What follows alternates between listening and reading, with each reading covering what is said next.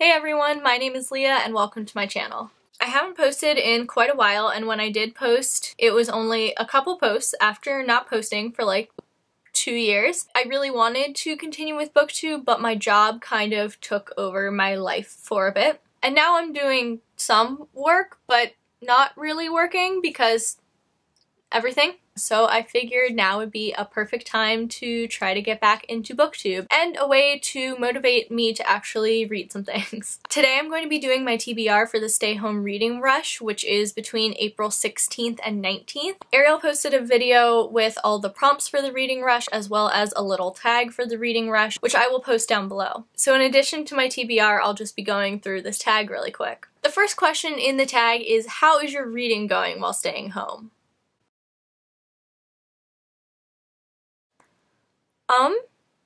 It could be doing a lot better. I kind of fell into a reading slump and I've had a really hard time reading. Yesterday I actually read the first physical book that I've read this entire time. Instead, I've been listening to a lot of audiobooks while playing Animal Crossing, and listening to those has helped me not get behind on my Goodreads reading challenge, which is really great. But now I've at least read one physical book, and I'm really hoping that kind of forcing myself to do the reading rush is going to make me actually read some physical books. Because as much as I love audiobooks, I tend to have a really hard time listening to audiobooks of books that I haven't read yet. When I listen to audiobooks, it tends to be books that I'm rereading because sometimes I have a hard time focusing or I lose track of what's happening, and so it's a lot easier for me if I've read the story before. The second question in the tag is, where have you been reading at home? And pretty much my bed. That's where I did all my physical reading of the book I read yesterday, and as for my audiobooks, I've been listening to them a lot while I sit in bed playing Animal Crossing, but also sometimes when I'm cooking and doing other stuff. The third question is, best book you've read during isolation. I've only read one book that wasn't a reread, so I'm going to pick that, but also it was amazing. And that book is Check Please Book 2, Sticks and Stones by Ngozi Ukazu. I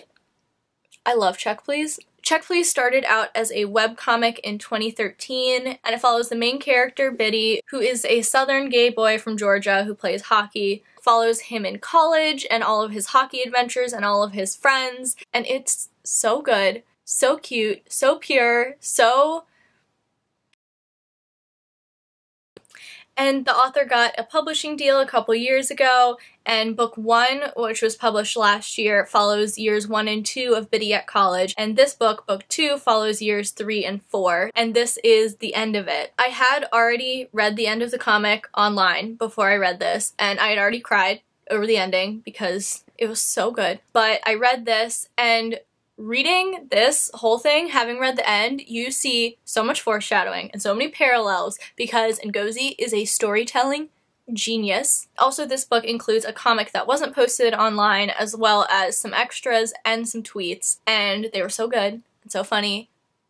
Ugh, so good. If you haven't read this, go. This was exactly what I needed right now. And I'm hoping that this got me out of my reading slump because after reading this, I actually want to do a lot more reading. The next question in the tag is, what is your ultimate feel-good book? And I'd say I have a few. And actually, if you're interested, I might make a video talking about all of my feel-good books because I feel like everyone could really use some feel-good books right now. But the book I'm going to talk about is the first audiobook that I listened to during this time. And that's the audiobook of Red, White, and Royal Blue by Casey McQuiston. I read this book for the first time on January 1st this year. I borrowed the ebook from the library and I read it in one day, cried, immediately went online and ordered the book, and it came 2 days later and I read it again. That's how much I love this book. It's so good, and it's exactly the kind of feel-good romance goodness I needed right now, so I'm so glad I listened to the audiobook. I actually got to see Casey McQuiston do a talk a couple months ago, and it was amazing, and she signed my book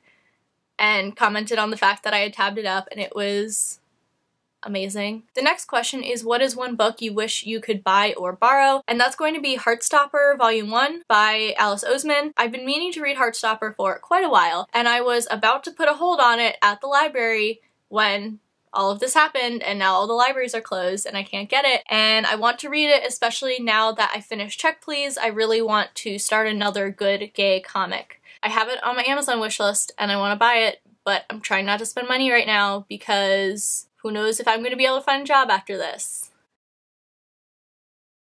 The next question in a tag is pick an author to shout out, and I think for that I'm going to go with Ngozi Ukazu, who's the author of Check Please, because I love her presence on Twitter and everywhere, and just everything she's done with Check Please has been perfect and amazing, and Check Please is honestly getting me through this isolation, so thank you. And now the last question of the tag is, what is your stay-at-home reading rush TBR? There are 4 prompts for the stay-home reading rush. The first is read a book with a house on the cover. The second is read a book in the same room the whole time. The third is read a book set somewhere you wish you could go. And the fourth is read a book that will make you smile. So for the first prompt, I'm cheating a little bit, and it's not a physical house on the cover, but it's the word house, and that is The House of the Scorpion by Nancy Farmer. I've been meaning to do a buddy read of this with a friend of mine for several weeks now, but then I fell into my massive reading slump and couldn't read anything, and when I saw the prompt with house, I was like, this is perfect, it's the time, I'm going to do it.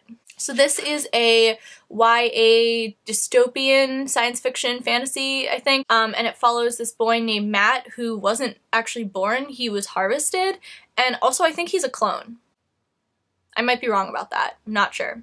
And I'm really looking forward to buddy reading this with my friend. I'm actually going to double up on the second and third prompts, and I'm going to read the book in the same room at the whole time. And so for the Somewhere You Wish You Could Go, I am picking the first Adventure Zone graphic novel. This graphic novel is based on the podcast The Adventure Zone, which is a Dungeons & Dragons podcast hosted by the McElroy family. I've gotten really into Dungeons & Dragons in the last year. I am in 2 different campaigns, as well as a mini campaign that's now happening with the people I live with, because we're all stuck. And I've done a couple one-shots in the last month because we're all stuck in isolation. I really enjoy the Adventure Zone podcast, and I'm really looking forward to reading the graphic novel, and who doesn't want to go have adventures in a fantasy land right now? The last prompt is read a book that will make you smile, and for that I'm choosing Nimona by Noelle Stevenson. I've actually read this before. It's a really cute graphic novel about this girl who's a shapeshifter and a sidekick to a supervillain. I haven't read it in quite a long time, and I've been really looking forward to rereading this, so I figured it was a really good time. So that's 3 books, 2 of which are graphic novels, so I think that's a reasonable goal for me to get through in 4 days, but if I have time, I'm going to try to do a 4th book, and in that case I wouldn't be doubling up on the second and third prompts, so for the read a book in one room the whole time, I'll be reading A Study in Charlotte by Brittany Cavallaro. This book follows Jamie Watson, who I'm assuming is a descendant of Watson, and Charlotte Holmes, who's a descendant of Sherlock Holmes, and it's a fun little YA mystery, and I need something fun and quick and easy to read right now, and I feel like this will be it. I'm a really big fan of mystery, though I haven't read that much YA mystery, and I don't know how I'll feel about it, but I'm excited to get to this. That's it for my stay home reading rush TBR. I think I might be doing a reading vlog for this, so if that's something you'd like to see, you can hit the subscribe button down below. Thanks for watching, and I hope you enjoyed. See you later. And that woo, I wish I could speak like a normal human being.